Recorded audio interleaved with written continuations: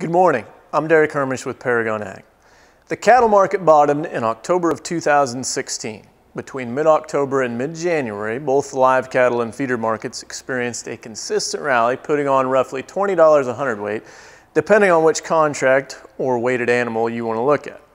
Then a bearish cattle on feed report knocked that rally in the teeth, and it's been more of a sideways pattern since.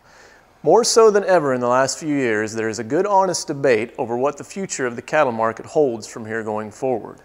I find reasonable people on both sides of the aisle when arguing for the idea that the overall lows were put in last October and that we should see better prices later this year.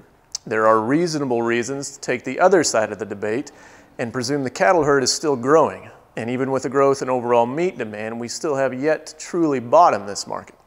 I confess, I don't know which of those scenarios plays out, or maybe neither of them do. Everybody wants to know that answer, but for the cattle producer who is able to make money year in and year out, it doesn't matter. You don't get to make money every year in the cattle business without managing your risk, which can sometimes involve losing money in your hedge account. You never know for sure which year is going to be the year that produces losses in your hedge account or losses in your cash sales.